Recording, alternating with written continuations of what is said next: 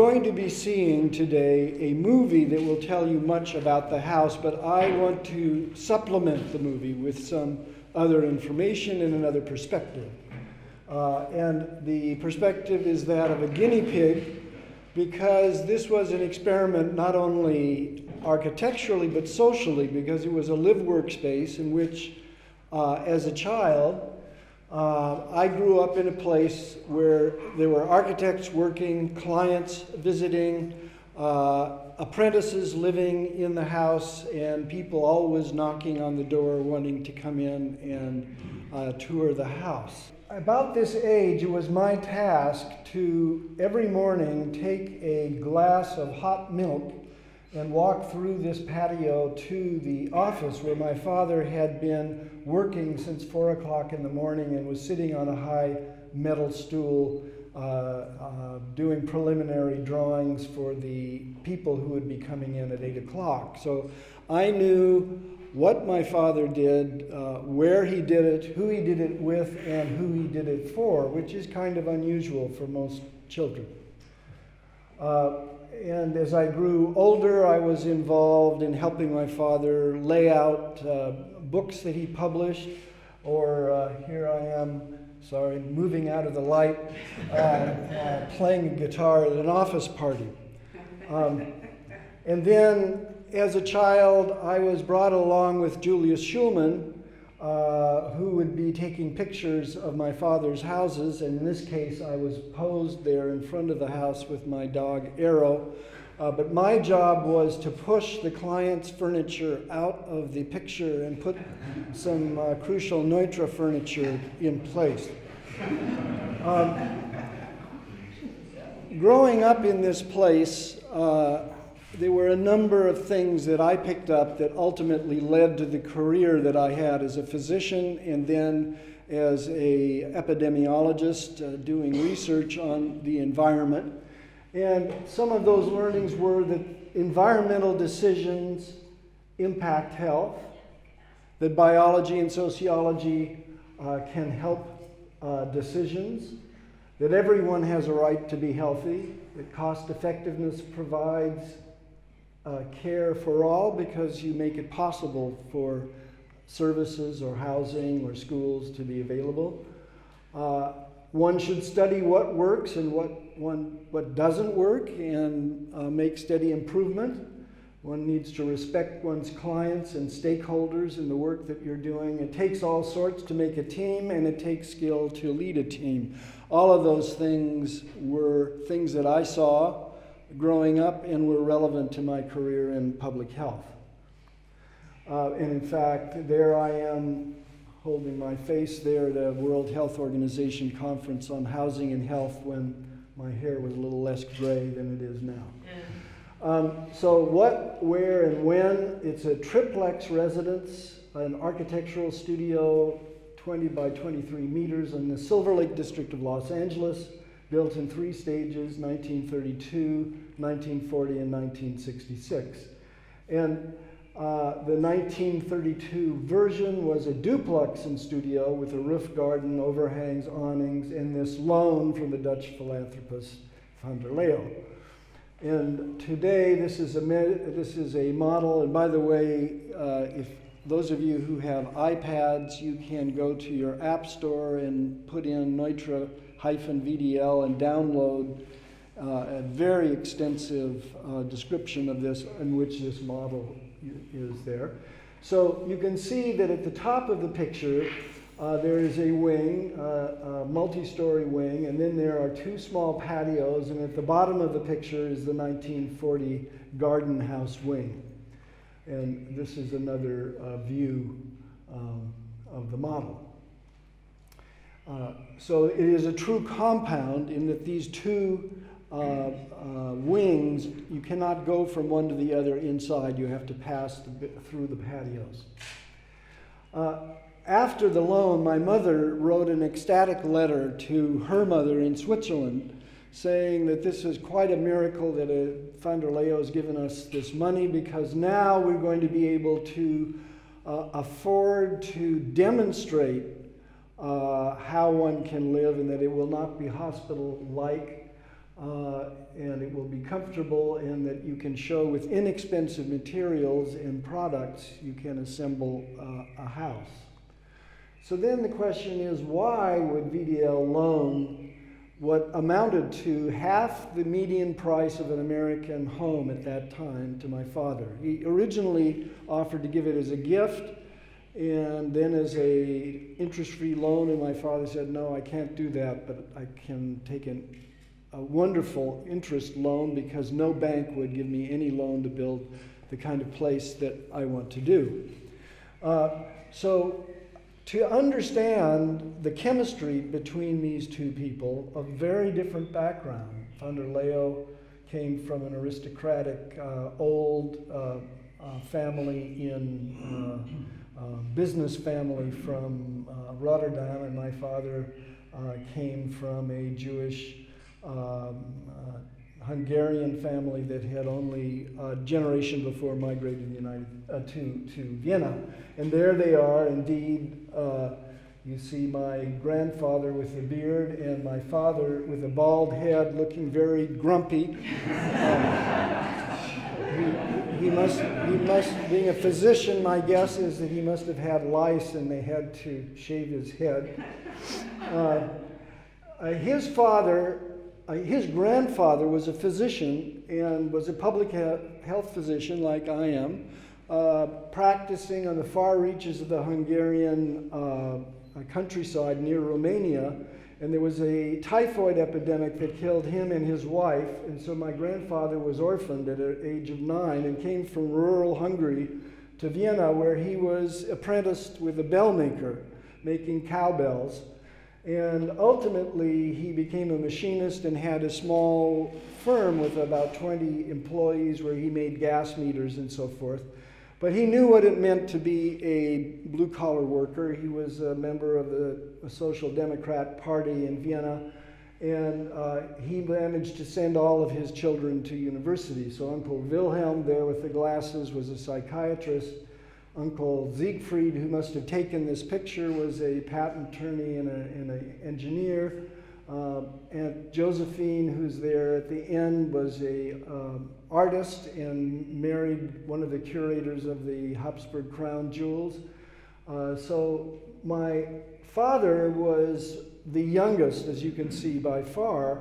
And interestingly, I'm the youngest in my family, so that my father could have almost been my grandfather. And those older brothers heard Brahms conduct the Vienna Symphony Orchestra, and my father heard Mahler conduct. So I have kind of a personal link that goes back a little bit further than most people do. So my father grew up in Imperial Vienna. Kaiser Wilhelm died when my father was in the Austrian army in 1913. And you can't imagine a culture more different than Los Angeles, California, than Imperial Vienna. His influences, of course, were Otto Wagner, whose wonderful subway stations he admired. And of course, Wagner had written Moderne Architektur, and the idea that architecture should not be about styles, but about systems thinking and new technology. And in fact, he was enthusiastic about Wright's work when he saw it. And his other influence was Adolf Loos, in whose atelier he worked after school. Loos, who had written that ornament was a crime, that client-centered craft of architecture, that the only art that architects did were tombstones, but the rest of the time that they had to be responsible to the client. These were things that sunk in very much to my father, and I believe that Le Corbusier republished that Loos article in his magazine in the early 20s. But the architecture that my father learned was very much in the tradition of Europe, in which the indoors is indoors and the outdoors is outdoors. And it was only, and you can see this even in the 1912 Otto Wagner villa, which looks kind of modern in a way, but certainly keeps the outside out and the inside in. But people were starting to see images like this from Japan. This is the 1640 Schijndel in Kyoto. And then, of course, came the Wasmuth portfolio, which you see me holding there at the Getty Museum, where you have to have special permission to touch it.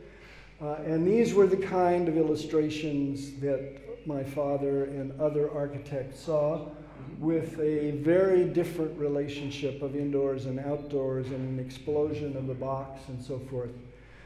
My father commented it was like looking at people from another planet must live in such places. And he then discovered in the final exhibition of students in the adjacent architecture school this work of Rudolf Schindler, and they became friends. This was the kind of thing that the Wagner Schule was doing in 1913. And of course, his friend Schindler then designed this building in Los Angeles in 1921. When my father joined Schindler, he was already working on this book describing what Americans do. And he came to America partly to work with Wright, which he did do, but also because he, hearing from Loos, had the idea that if Henry Ford could assemble different parts in an efficient way so that everybody could afford an automobile, why could you not do the same thing with housing, schools, medical clinics, hospitals, and so forth? And then by making them inexpensive, everybody would be able to have the benefit of this. And so what Americans took for granted, which was the Sweets catalog, was a romantic excitement for him, which the Europeans shared, and the Japanese shared, and the Russians actually translated this into Russian. And van der Leeuw had read this book about American technology and a new vision of a architecture of assemblage. And in this, he described a ring plan school that would be prefabricated with the classrooms with sliding doors that would open into gardens with bilateral light and so forth. It was really only at the end of his career that he was able to build one of these schools, which is still in operation. It's called the Richard Neutra School. And then in 1929, he had a client who was a naturopath who wanted to build a house which had all kinds of special health characteristics, that there would be special glass to let in enough UV light so that you would get vitamin D formed in your skin, that there would be a special kitchen to prepare vegetarian meals, a swimming pool without chlorine, exercise places, and so it was called the Health House, and it was also off the shelf with this metal frame that was assembled in 48 hours, all the way to Model A lights that were installed in the light well. And then he had an idea about beauty that many in the Germanic languages had, which was that beautiful things had been the domain of very wealthy people and were tools of a conspicuous consumption and status. Is there a way that you could have a relationship with beautiful things that were made in factories, whose precision was made by machines and not by special royal craftsmen, that was an authentic kind of relationship with beauty? So if you look at his writings from the 1920s on, you see that he is fascinated by phenomenology of architecture and the physiological experience.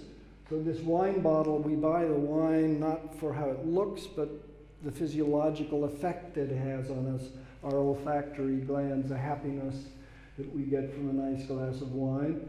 And then he was focusing on the performance of architecture. So we have this corkscrew here that we expect to perform. In the case of a house, it's what accommodating what we do there, accommodating how we as human beings interact there.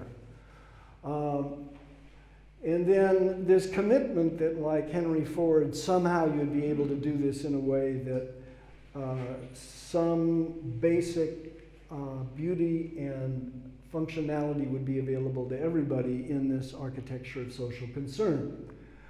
And so here is a Mac computer which designed by a whole team of industrial designers with those kinds of goals in mind, and following what Charles Eames said, which was avoid compromise but embrace constraints. Now, why would van der Leeuw be attracted to those kinds of things? There was a right influence in Holland, as you know, because Berlage and others had traveled to America and gotten wind of the prairie style, and Berlage lectured and also wrote a book about it. Van Hooft actually visited with Wright and designed this Wrightian-like concrete building in 1919, I think it was. And van der Leeuw had been the client for the Theosophical Temple that was designed first by, I'm blocking on his name, but finally finished by Brinkmann and van der Vloek.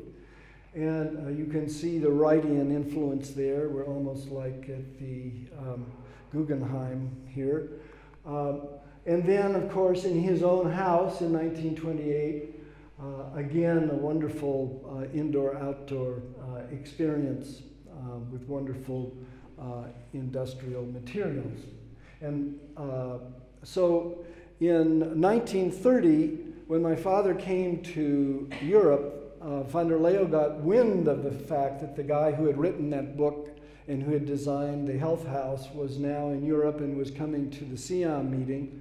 And he asked Van Easteren where he was and found out and sent a telegram saying, "Can you meet with me? I'd like to meet you." And my father thought he was a Dutch journalist, not knowing who van der Leeuw was, and came down to the appointed place and found a very handsome man, whose picture we saw, in a Packard limousine with a chauffeur, and a lady from the Russell Sage Foundation. They were on their way to go to Geneva for the first meeting of the International Organization for Industrial Relations that van der Leeuw had founded.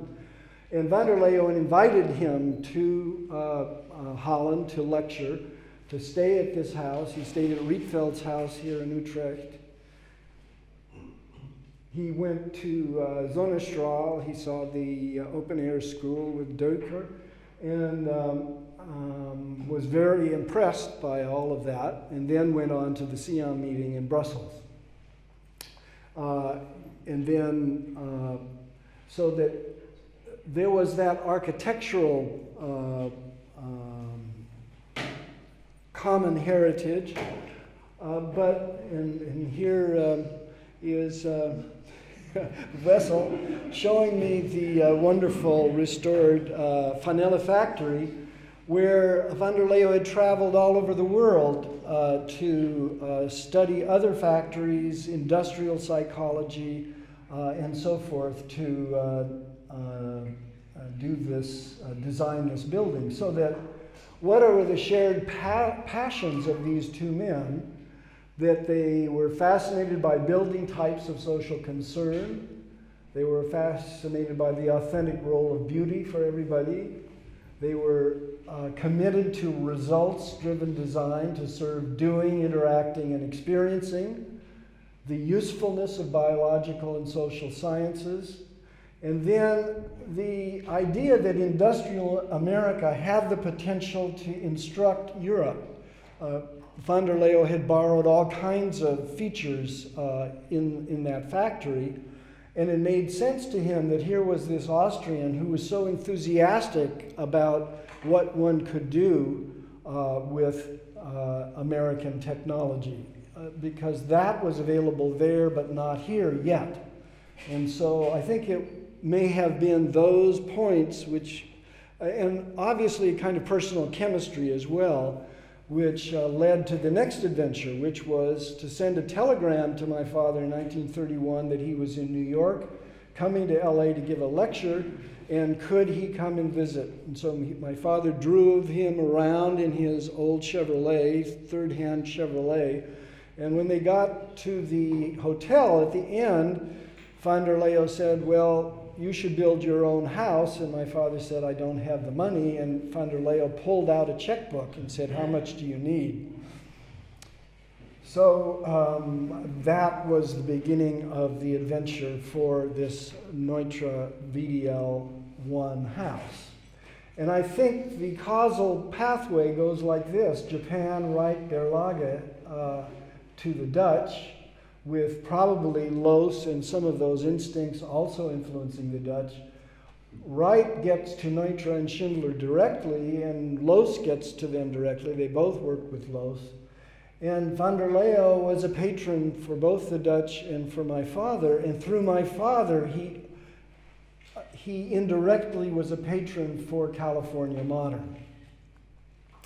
So this is the VDL 1. It's really, in 1932, you can see this doesn't quite look like the Health House. That you have these right-in overhangs, you have soffit strip lighting, you have a vertical built-in awnings that come down against the sun. You have these screens in the overhang that lets the plenum breathe. And then he seems to have borrowed the Dutch silver paint. I'm on the trail of the Dutch silver paint. Someone told me that it was Rietveld who said it was a dematerializing thing, but the Rietveld scholars deny that. So if anybody knows, tell me. But after that, he kept using silver paint and kept explaining that it dematerialized. You see the highlight on this pole here. And then the first use of transparent doors, which he liked to do, a not so practical but beautiful thing. When you're in your bathrobe and the postman comes, maybe you don't like it so much. And here is my father in the living room at night. One of the interesting things of the publication of this house, which I came across in doing some research recently, was a 15-page spread in the Architectural Forum with several full-page nighttime pictures of the house at night, but because of this strip lighting, the kind of a transparency. And I tried to think if I'd ever seen a nighttime picture of the Barcelona Pavilion or the Tugendhat House or the Savoy Villa, and I don't think so. This was, he was fascinated by the way things looked at light. And here is the 1966 version. Now the detail has become refined, but it's the same idea of shooting the ceiling line out through the glass and opening the house to all the subtle changes that go on. Here's my mother sitting on the balcony of the second floor with the ceiling shooting off out of sight and enlarging the space of this really very small room. The office was there. You don't see pictures of it. The office was actually illegal in this place for 40 years. And my father didn't want people to see that he designed 300 projects out of 2 rooms. When the house burned, the top 2 floors burned down in 1963, it left this bottom level here, and this garage door with another door inside it was my room, and when I went off to boarding school, it became an apprentice's room. It had bunk beds, so 2 people could be there. For example, Erich Schneider-Wesseling spent a number of years in that little room.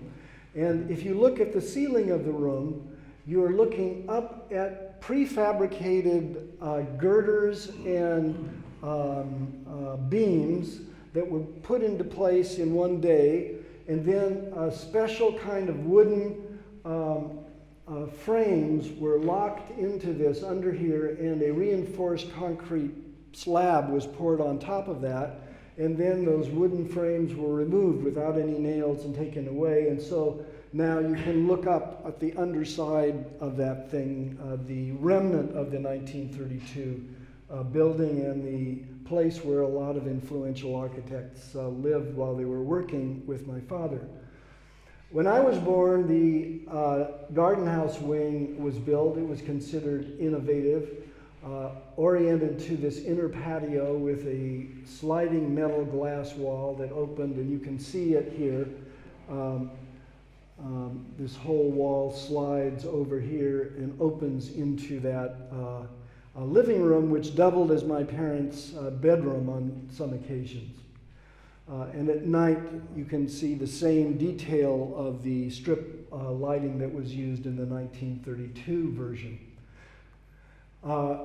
This idea of opening into the outdoors with bilateral light and so forth influenced the 1935 Bell Avenue School in Corona, and it became the model for American schools for several generations.